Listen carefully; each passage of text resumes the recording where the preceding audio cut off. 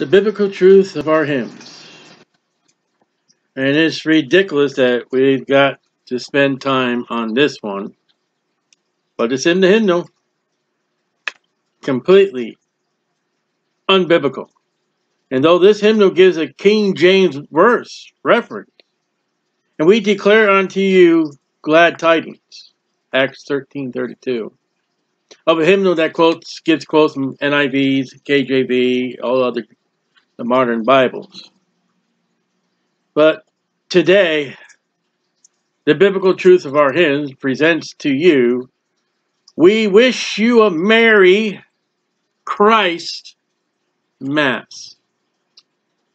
And I did not say it improperly. I said to the fact, Merry Christ Mass. Of happy birthday, happy 4th of July, happy Labor Day, happy New Year, happy anniversary. We come upon one time of the year, happy Hanukkah, but we come to a time of year of December 25th of Merry Christ Mass. Let's look at the dictionary. Before 1150, Middle English, Christ Mass, C-R-I-S-T,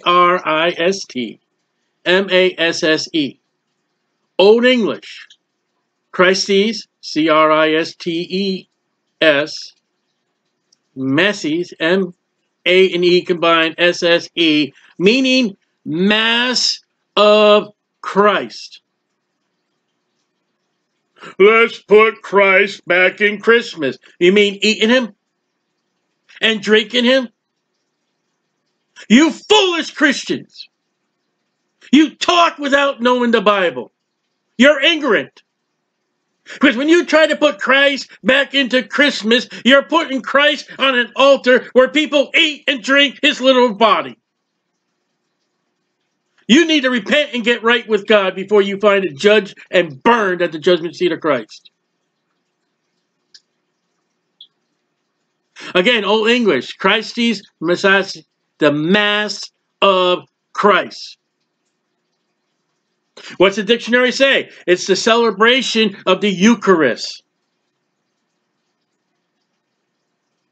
You cannot look up Christmas in the Bible. It's not in the King James 1611 Bible. It may be in other modern puke Bibles. I don't know. I'm not even going to bother to look it up. But when the dictionary is a great source of learning about words. And the dictionary beholds to us the Mass of Christ, the celebration of Eucharist, and you foolish Christians say, let's put Christ back in Christ Mass. It's heathen, it's devilish, it's wicked, and God says before the law, during the law, and after the law, no man is to eat and drink blood. You do know what the Mass is, both Protestant and Catholic. That wine becomes the literal body and blood of Jesus. Grab your fork, grab your spoon, grab your knife and your straw, and start dining on a Jewish man, Revelation chapter 12. Where Satan's ready, the devil's ready to devour that Jewish child. Too bad you don't open up your Bible and study to show thyself approved unto God, a workman that needs not to be ashamed, rightly dividing the word of truth. I am not ashamed of the season taking Christmas and throwing it into the garbage can and burning it in the incinerator. We wish you a merry, let's eat God, let's drink God in the hymnal of a Christian. And I'm doing this because if it's in the hymnal, it's probably sung in churches. We wish you a merry Christ Mass is an English folk song from the 1500s. King James Bible came to you 1600. So they would be under the Geneva Bible. The Blood of the Martyrs Bible. The same Bible that came across the Atlantic Ocean into Massachusetts in the New World. And it was the remnant of the time when poor carolers would hit up wealthy listeners for handouts. Almost like when you open up and read or watch or listen to the story of the Christmas Carol, as those kids are going around singing carols for them, and they won't stop singing until they get money, or till they meet Ebenezer Scrooge. We wish you a Merry Christ Mass so we can get money. And Old English carols go, they are very few which mention the New Year coming a week after Christmas. This will talk about Happy New Year. This is interesting mostly because January 1st was not considered New Year in the Western world until the 1700s. So in light of the history, and a Happy New Year was added much later. So you got an addition to the carol. The tradition of the carols were brought about because of a ban in the churches during the Middle Ages. There was a time during the Middle Ages that the carols were not sung. Churchgoers then go together and went from door to door singing to keep the traditional songs alive. Well, in the book of Acts, they went door to door with the gospel of Jesus Christ. They went door to door with the doctrine of Jesus Christ. I can't see Peter going door to door saying, we wish you a Merry Christ Mass. We wish you a Merry Christ Mass. And the three wise men came together. I can't picture Peter doing that because it would be a lie. So we got Merry Christ Mass. Or you can do what I do. How about this? Ready? Happy Holidays. You know what holiday is? Holiday. It's holy with a Y changed to I with days. Holy days. But then along comes the church and changes it to Merry Christ Mass, which is unholy. It's baloney. Happy holidays. Well, that goes with happy birthday, happy New Year, happy 4th of July, happy Mother's Day, happy Father's Day, happy Labor Day, happy Halloween. Even Satan's birthday is called happy. But when you come to the December 25th of Tammuz being born of the booby god is called Ishtar, we run into a realm of just falseness. So we wish you a Merry Christ Mass. We wish you a Merry Christ Mass. We wish you a Merry Christ Mass. 3 times? You keep saying it, maybe they'll throw the money out the window and they'll go away. Be a song of drive me crazy, get out of here. Take a shilling. But notice how it said 3 times. A Trinity form. Satan the Father, the false prophet, and the Antichrist. They'll have a mass. They will be killing Jews and drinking and eating their bodies in the tribulation period. And a Happy New Year. That was added later. Glad tidings. Now that's gospel. Gospel means good news. We bring to you, your kin, your family, glad tidings of Christ Mass and a Happy New Year. You're not going to get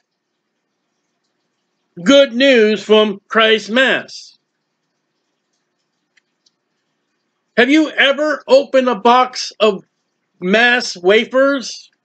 Have you ever looked at the ingredients of Mass wafers? Does it say Jesus Christ or does it say enriched flour, sugar, or other things? I like to see the packaging of the Mass wafers. I like to see the ingredients of the wine that the Catholics and the Protestants use at the Mass. I want to see the ingredients. Because instead of grapes, it should say Jesus, and it won't. We sing you the Christ Mass blessings. Great joy. Now into January when you get the bills. Now we are confessing best wishes to you, addressing for a happy new year. Confessing? No, you're not confessing sins. We're confessing with best wishes of the new year. That's not going to get you to heaven. Confessing your sins and being sorry for your sins. If we confess our sins, He is faithful and just to forgive us our sins. God is not going to allow us into heaven. God is not going to be pleased. I confess to you, happy new. What kind of nonsense, stupid thing is that to say? I confess to you, happy birthday. Nonsense. The pull. May God's grace and peace be with you. Not without Jesus Christ, it won't. God hates the sin and loves the sinner. Oh, you got to have more love. You ain't going to have it without Jesus Christ. And Jesus Christ is not in Christmas. The only way Christ is in Christmas is an artificial Christ that you devour with your mouth. I receive Jesus Christ by faith. I don't receive Jesus Christ orally.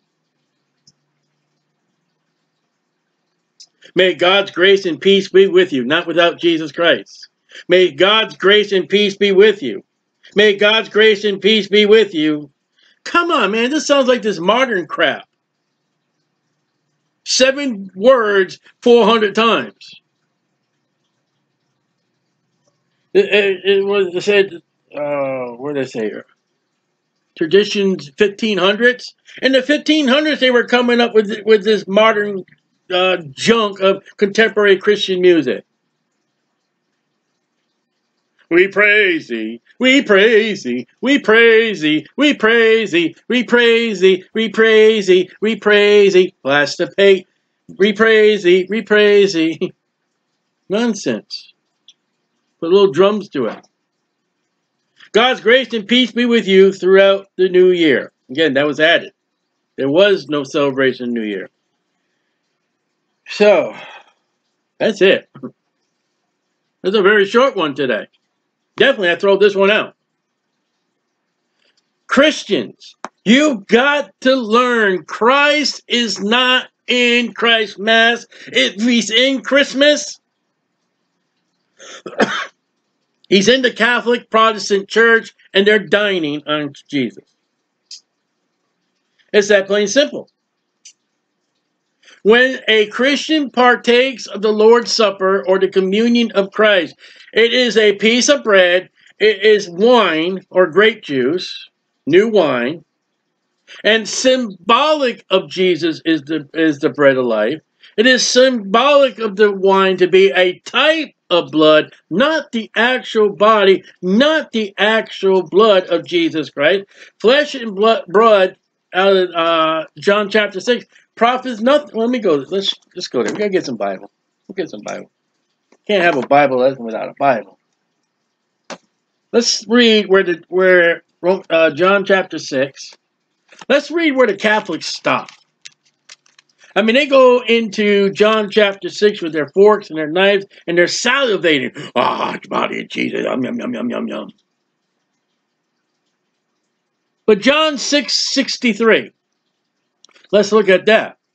Let's see what Jesus said about you eating Jesus. It is the Spirit that quickeneth. John chapter 3. Must be born again. The flesh profiteth nothing. You can have the literal body of Jesus. You can have the literal blood of Jesus. It ain't going to do you no good. You'll be a cannibal. The words are not, unless it's a cold day, words are spirit. The words that I speak, spirit, unto you, they are spirit, and they are life. Not the body and blood. So let's go to Revelation chapter 12. Let's do some more scriptures. Let's do some more scriptures. And I'm going to tell you right now, you listen to this video. You listen to this audio. And you hear me say, putting Christ back in Christ's Mass is wrong. You are now have heard the word of God. You are now liable, and you must repent of your sins, or it will show up as loss at the judgment seat of Christ. Christ was never in. What did I say? What did I say? Christmas showed. Christmas 1150. Before 1150 A.D. Christ was around long before 1150 A.D.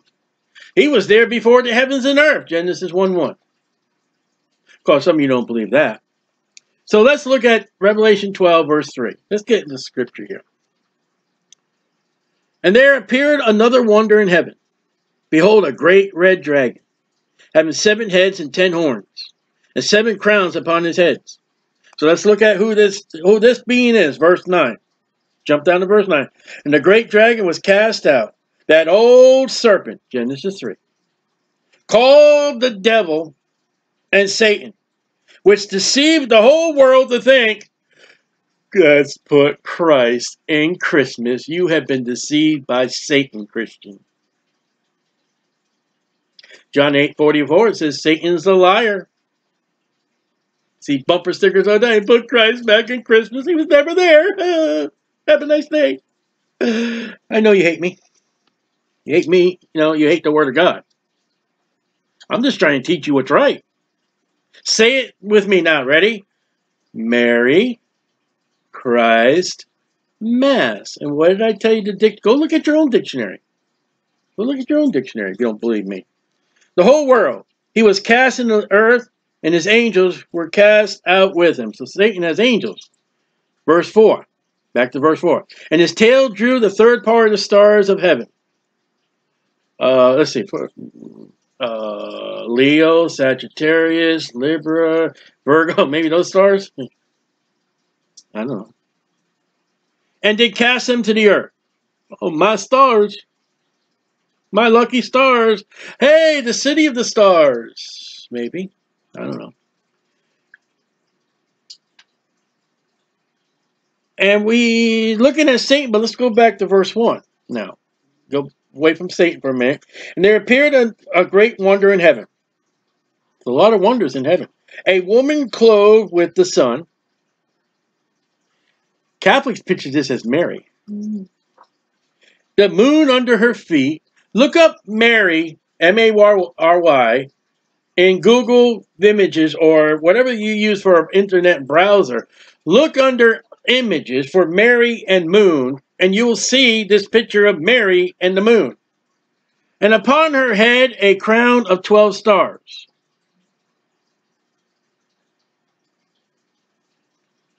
I can't read my writing here. I write terrible. Genesis 37:9. I can't read my writing too. Genesis 37. We'll find it. It's not Catholic.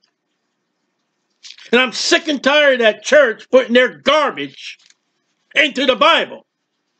I'm not mad at Catholics. I'm mad at the Catholics. The organization. The Pope on the dopey rope. This nonsense. E plumis urum, and if you don't be part of the mother church, I'm part of Jesus Christ. Why don't you guys shut up? You can't keep your priest away from little boys. Shut up! All right, back to studying. Genesis 37. I get so angry with those. I grew up a Roman Catholic. Most of my family are in hell today believing that garbage. You ought to be angry, sin not. I'm not sinning. I'm angry, but I'm not sinning. You wait till Christ comes back and gets them. Mystery Babylon. Oh, I'm fallen. And Genesis 37:9. This is Joseph. And he dreamed yet another dream and told his brethren, 11 brothers, a dream more. Behold, I have dreamed of more. And behold, the sun, Revelation 12, and the moon, Revelation 12, and the 11 stars, Revelation 12, 11 stars. He's got 11 brothers, made obeisance to me. And he told it to his father and to his brethren, and his father rebuked him and said unto him, okay, here, ready? What is this dream that thou hast dreamed? Sun, moon, 11 stars. Shall I and thy mother, and thy brethren shall hide the sun, shall thy mother the moon, and thy brother the 11 stars. There it is. That reference applies to the children of Israel, not the church. It's Jewish. Verse 2 of chapter 12 of Revelation. This woman is a Jewish woman. Scripture with scripture. Let's see what happened. He said, why are you reading this? And she bring forth a child. She, being with child, she's pregnant, cried and travailed in birth and pain to be delivered. And there appeared another wonder in heaven. Behold, a great red dragon. That's Satan. That's the devil. That's the old serpent. Having 7 heads, 10 horns, and 7 crowns upon her head. And his tail drew the third part of the stars of heaven and cast them to the earth. That's his angels. And the devil stood before the woman which was ready to be delivered, a Jewish woman ready to give birth to a Jewish child. Now some say it's Christ. I don't know who this child is. For to devour her child as soon as it was born. That is a Jewish child ready to be born, and the devil wants to eat that child. What is the preview? What is the coming attractions of Satan wanting to eat a Jewish child? It's called the Mass. And Jesus Christ was never involved in Christmas or Christ's Mass. It's Satan. That's what the Bible. You got a problem? You take it up with God. You can blame me. That's okay. But when Jesus approached Paul and said, why persecutest thou me? Paul didn't persecute Jesus. He persecuted the Christians. And Jesus Christ took it quite personally. Now you say, oh, Sal, you're a hot-headed, you're angry. You better believe I'm angry. You know how many people go into hell daily believing this nonsense? And many of them don't even go to church, but maybe twice, if not even at all. Like the name Catholic will save you. Well, there is no other name given amongst men whereby you must be saved, and that name is Jesus Christ. What must I do to be saved? Believe on the Lord Jesus Christ, and thou shalt be saved. It's never a religion. Jesus said, I am the way, the truth, and the life. No man cometh unto the Father but by me. Throw that church into hell, that organization into hell. Now, there are Catholics that are saved. And there are Catholics that are not saved. And there are Catholics who have been deceived by that church and will never get saved. And I have seen Catholics come out of that church and got saved and are saved. But that organization, I get angry with it. It's of the devil. Christ has a church. So does Satan. And that church has sisters. So, there we go. I wish you a happy holiday. I don't wish you a Merry Christ Mass. Have a good day.